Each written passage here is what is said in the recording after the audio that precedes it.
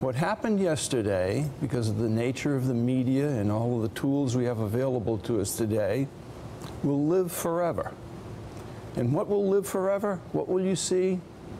You'll see the President of the United States standing before the Republic, diminishing the presidency, the country, and himself.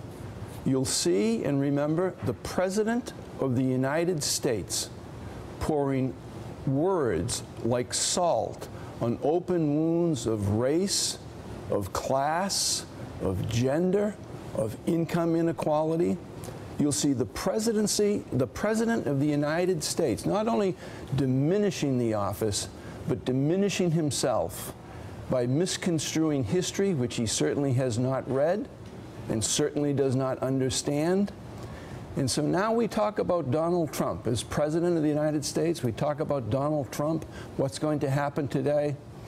What we ought to be talking about is the country and the people who represent the country in Washington, D.C., because now it's up to them. What are they going to do?